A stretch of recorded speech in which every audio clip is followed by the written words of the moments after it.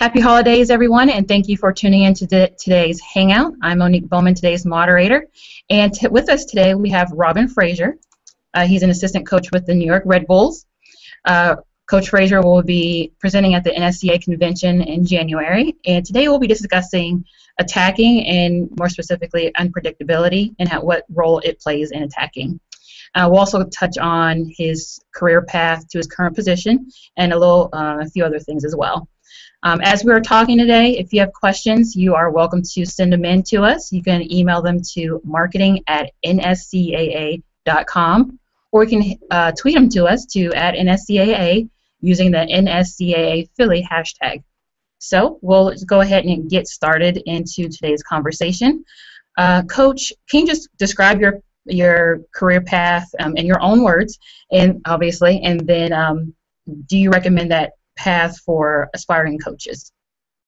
First of all, hey Monique, good morning. Thanks for having me on. Looking forward to spending this half an hour. Anytime I can talk about soccer, that's a good thing. Great.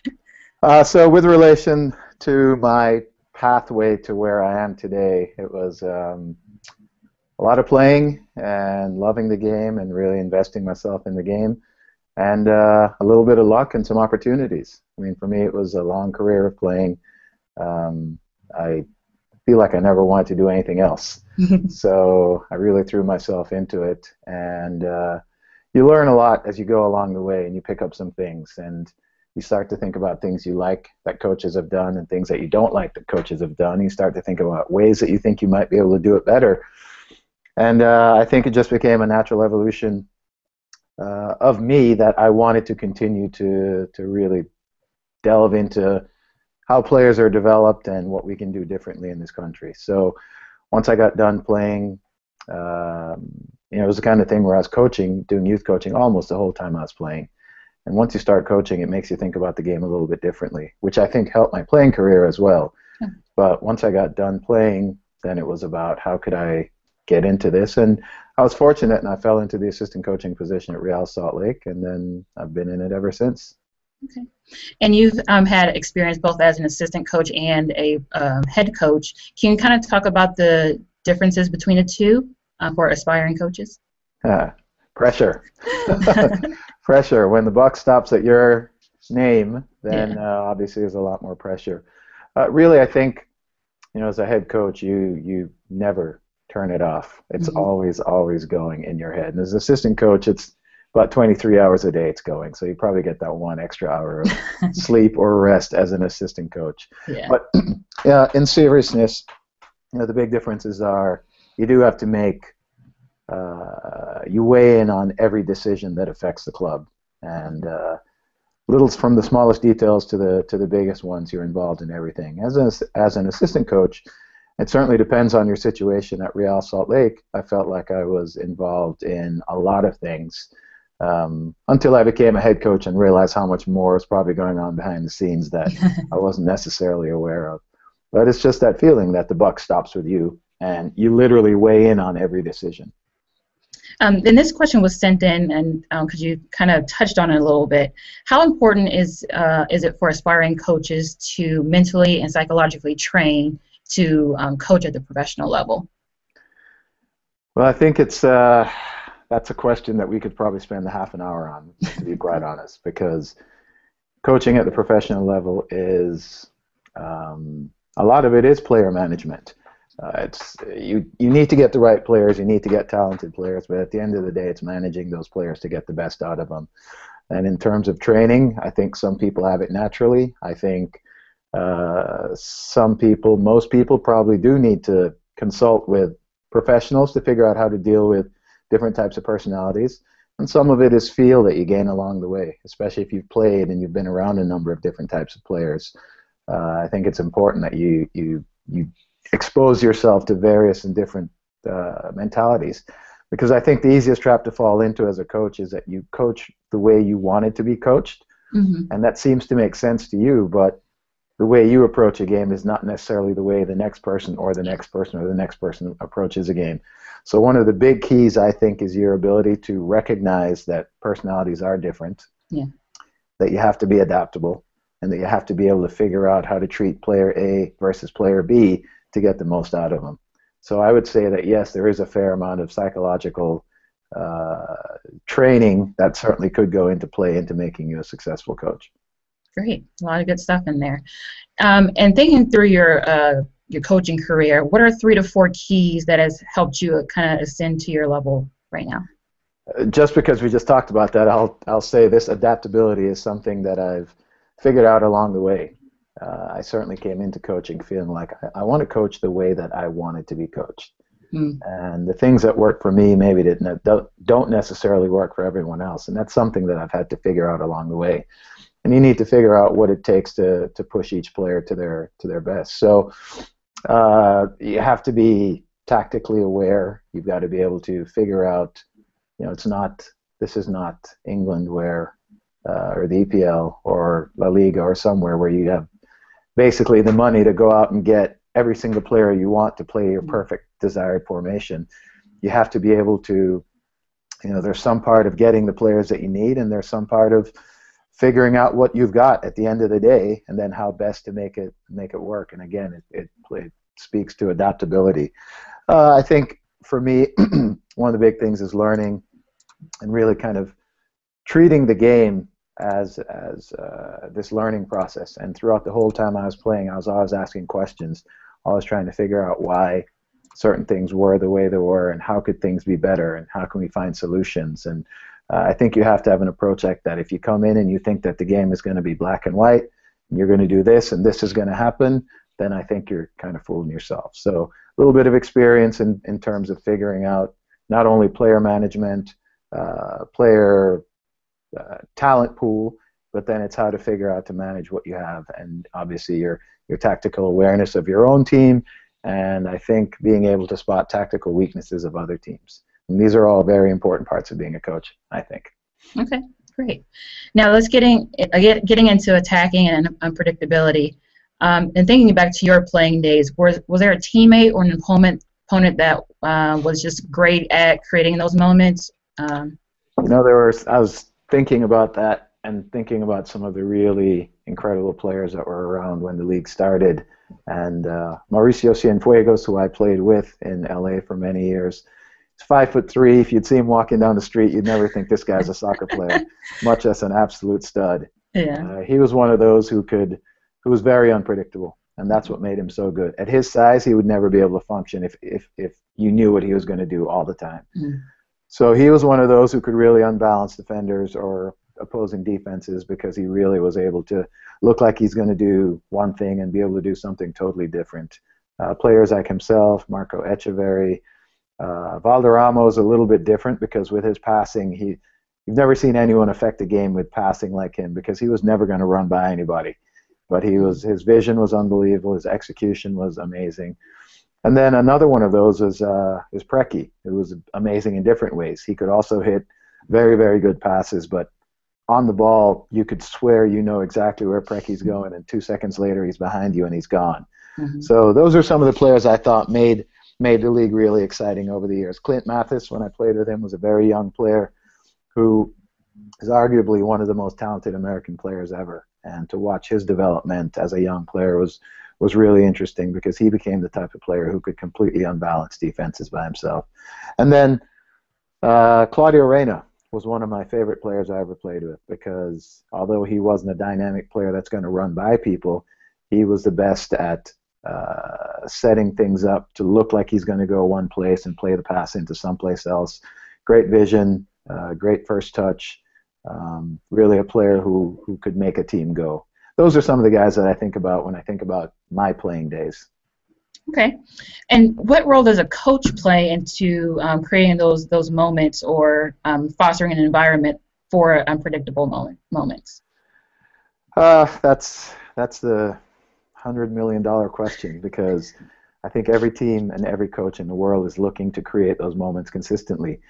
Part of it is getting the right players, because at the end of the day on the field, players have to make the decisions. But in terms of setting it up, I think it's about training sessions where you create a mentality of you're trying to play the ball into certain areas of the field to force defenders to have to step out to defend. And as they step out to defend, gaps are created, and that's what you're looking for, and that's how you're going to be dangerous. So if you look at a team like Barcelona, who would probably put in 200 to 300 passes more per game than their opponent, they would literally pass in front of the back four, in front of the back six of the opposing team so much to try and pull players out of position. And as a player gets pulled out of position, the ball gets played back, then it's played into the gap that player just left. So you try to create situations in your training sessions where you're thinking about setting up plays. So a lot of the very, very good attacks come off opportunities that are created by being able to pull defenders out of positions. And it's by either carrying the ball or passing the ball into certain areas that are going to force defenders to step out. And as soon as you get defenders starting to move, if you have an alert team, and this is where part of it's a player awareness, part of it's a coach awareness, is to create these moments, recognize those moments, and you have players who are willing to make really hard committed runs. It's a combination of a lot of things, but I think what you're trying to do is create an environment where players are thinking about moving defenders around, and then once they've created gaps, recognizing those gaps and being able to make good committed runs and passes through those lanes. Okay. It's a lot of technical jargon for you. No, it's good. I'm sure all of our viewers are following along just fine. So, now, are there certain formations that lend themselves to these type of attacking opportunities? It's such an interesting question, because formations become hot at certain times. They're like clothing. It's like fads. Okay. So for a long time, let's say about 20 years ago, 3-5-2 was a formation. Then it went back to a 4-4-2. Everyone was playing with four defenders, and now it's gone to different versions of a 4-3-3. It could be a 4-2-3-1, or a 4-1-4-1, or a straight up 4-3-3, which is again dating back a number of years to the Dutch Ajax system. And I think the answer to the question really is mismatches in formations probably automatically set up attacking opportunities. So if you're playing a 4-4-2 versus a 4-3-3, one of those teams is going to have to bend a little bit defensively depending on how the other team is doing. So I think that the mismatch is created, but at the end of the day, it's about the players. So whatever your system is, whatever your formation is, it's about the players recognizing where space is, getting into those spaces, pulling defenders out of spaces, and other guys running through those spaces. So, for instance, I don't want to jump too far ahead, but just thinking about some of the stuff we've spoken about in terms of teams around the league or in teams around the world. 4-3-3s often find one high forward, two wingers. Automatically, you're spreading out the opposing defense. And out of that, you can create gaps to run people through between the defenders. If you look at a team like Real Salt Lake that plays out of a 4-4-2, but they play the diamond with their wide players pinched in, oftentimes the opposing outside backs don't have anyone to mark because the wingers they're expecting to mark aren't really there. They're tucked in and inside. And as those players start looking for players to go and mark, then there are spaces created outside of them and behind them. So either formation or any of the formations can create good attacking scenarios. It's about players who are good at recognizing where the gaps are and are willing to make hard committed runs. And it could come out of any formation, to be quite honest. Now, at the end of the day, I think the formation is a structure out of which players can make good decisions, can execute plays, unbalance defenses, and get in behind defenses. And at the end of the day, that's the objective. Would you say that plays into creativity of a player? Absolutely. I think if you have, I think this is where you're going with this question. I think if you have players who are creative, then the more of those you have, the more unpredictable you are in your attack. If you have players who are all very, very vanilla, they all have a good first touch and play a safe pass every time, then you might have a lot of possession, but it's very difficult to get in behind teams. And obviously the goal is not in front of teams, the goal is behind teams, so we're trying to get back there. So I think that having players who are able to think a couple of steps ahead and having groups of players who are able to think a couple of steps ahead lend themselves automatically to making your team a better team. You have a lot of good teams that have very good soccer players, but no one who's really forward-thinking, or not enough players who are really forward-thinking. And as I said, you end up with teams that can really possess the ball but never really threaten. Okay. You mentioned earlier about training sessions. How much time is spent on attacking for your training sessions, and is it a group effort, or are you just taking the forwards aside and focusing on it? Right, and with New York, we're an interesting group of players for sure. I would say we probably spend 25% of our time on final third stuff. Okay. Sometimes it's just the forwards. Forwards need their finishing. They're going to get the balls in certain spots of the field, and you want to give them a lot of repetition in their first touch and their choices, and then obviously their choices of how to finish. Then a lot of it are the attack involves also outside backs getting involved, midfielders running through gaps. So at the end of the day, most of our training or attacking finishing sessions are involving most everyone with the exception of the central defenders. Okay. I would say more times than not, they're not that involved. But it's either it's either times where the forwards are working together consistently.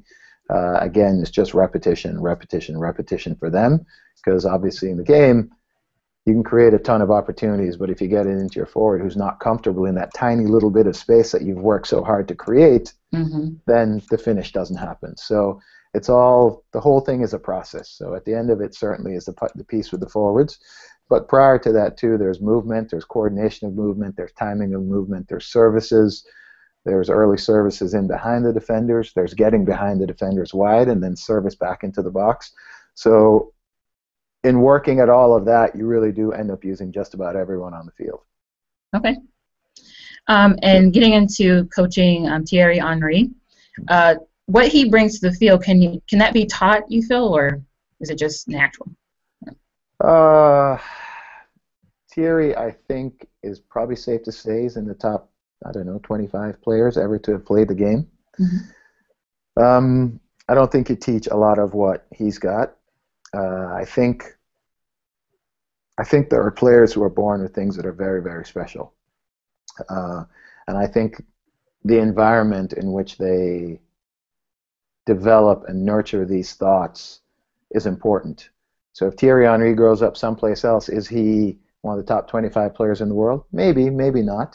But growing up in a very, very good system allowed him to really develop his thought process. His technical ability would probably always have been there had he grown up somewhere else. He would have always been a very good technical player. But would he have always been able to make the tactical decisions that he can now and see the field the way that he does? That probably is something that I would question. So I think that the genius you can't necessarily teach. You can help nurture that genius. But I think you have to put all players, and this is where I think our youth development in this country is starting to move or starting to go in this direction, is that we as coaches have to put our players in situations where they have to make decisions. I think in this country we often spoon feed them the decisions. And it's just like in school, if you're given the answers and it's just regurgitation, you're great for a short period of time, but do you really learn it and does it really become part of you? So I think that for us as a country going forward, and the onus is on the coaches to really sit and think about training sessions that are going to force the players to have to make decisions. And you keep putting them in decision-making process, decision-making arenas over and over and over and over again, then some of the good decisions just become instinctive. They can automatically tell by just scanning the field that the numerical advantage is here or it's not here. And if it's not here, maybe we should go someplace else. And if we do have a numerical advantage here, these are the ways we can move these. The three of us can move these two defenders to then get in behind them. So I do think that we can make players better for sure, and it's a big focus of what's going on in the league right now, and actually within the country, to be honest. But can you teach a genius of a Thierry Henry and a Lionel Messi? I highly, highly doubt that. I think the genius is a genius. The rest of us are just trying to make sure we can be as good as we can. Oh, okay, good way to put it. For coaches who maybe have that one special player, do you have any advice for them on how to communicate what they need to communicate to those players? Again, I think it's so much of it is decision-making process over and over again, because if you have the 12-year-old player or the yeah, I'd say 12-year-old player who's an exceptional dribbler, um, you have to really think forward. Is this going to be able to sustain him for his whole career? Mm-hmm. And if this is not his thing, if he's not Lionel Messi, who's arguably one of the two players in the world who can run by guys at their own will, Mm-hmm. if you're not one of these two players, then you need to equip them with some decision-making capabilities as well. Because at the end of the day, if all that player can do is dribble, as you get older and older, teams get more sophisticated, defending gets more sophisticated. That player who was a really promising 12-year-old player, maybe at 17 or 18, isn't that good because he can't do anything. He can't pick his head up and he can't make a decision. Mm-hmm. So I think that even with a special player, you have to encourage them in the right moments to be special and do those things and beat players. But you also have to encourage them to be able to figure out the decision-making process and recognizing when, because I'm a good dribbler, I've drawn 4 people around me. If I've drawn these 4 people around me, can I slip it into the next guy and now create a 2 versus 1 in front of the opponent's goal? Just things along those lines. So I think that we have a tendency historically in this country to almost let the best players do their thing because they're so good. And I think that we have to put demands on them just like we do everyone else, and the demands on the special player might be a little bit different than the demand on the player who isn't quite as special, because he or she are capable of doing things that are a little bit different maybe than the rest. If that's the case, you keep pushing them harder and harder, and also you try to put them in the best possible environments. Okay. Oh, we have another question that was sent in, maybe a little off from our topic right now, but it's still something interesting, from Casey Huckle. What are the typical reasons teams struggle to score goals, and what suggestions do you have to solve those problems? Phenomenal question. Phenomenal question. I was at Chivas USA for a couple of years, and we actually became one of those teams we spoke about where, no kidding, we had 80% possession in this one game and lost 1-0. And I think we had 3 shots on goal. So if you have a team that's struggling to score a goal, the keys are you have to be able to unbalance defenders or defenses and get behind them. If you can't get behind defenses, then you're looking at scoring from 35 yards consistently. That's a very, very difficult scenario. So you've got to be able to move defenders. You've got to get the ball into areas that are going to make the defenders either come apart widthwise or step out of their group. And when those gaps are created, you've got to be able to get the ball back in there, into those gaps.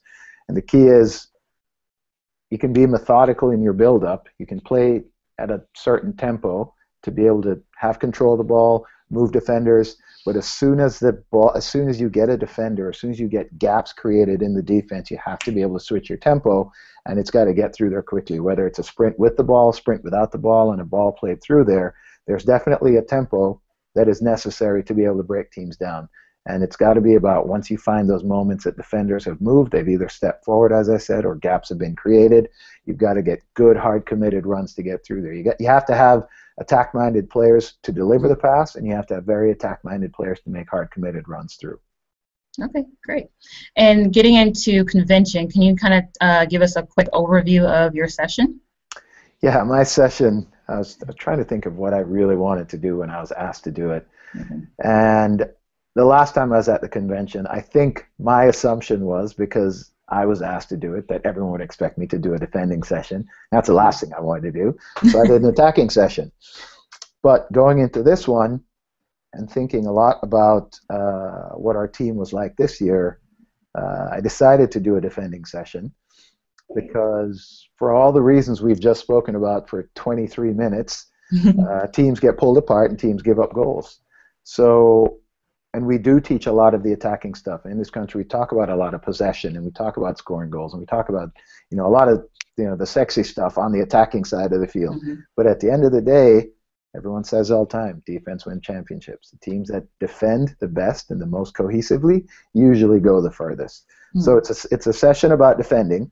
It's a team defending session, and it starts from individual defending, going into defending in groups of 2. And for me, defending in groups of 2 is the most important thing in defending, because if you can figure out how two defenders together or 2 players together can work against 1 player on the ball, then you should be able to obviously win the ball and restart your attack. So it's a team defending session that starts with individual stuff and goes all the way to team concepts and things that we're looking for, and your movement as a team and that sort of thing. And I do think at the end of the day, every coach probably has their own style of how they want to do things, but for me, it's a very clear mentality in taking away the direct route to the goal and then trying to make it predictable defensively, because as we've spoken about, if the attack is very unpredictable, then you've got defenders all over the place trying to deal with things. So the sooner me or my team as a defensive unit can make the other team play where I want them to play, now it becomes a little bit more predictable. Winning the ball becomes a little bit more predictable. Excellent. Well, I think that's all we can do right now. I want to thank Coach for taking the time to share his knowledge with us and all that fun stuff. And if you are planning on attending the convention, Coach Fraser will be presenting on Thursday, January 16th at 3:45. His session is presented by the NSCAA Black Soccer Coaches Committee, and it's entitled "Dictating the Game Without the Ball." So again, thanks, Coach, for the time, and we'll see everyone in January. You are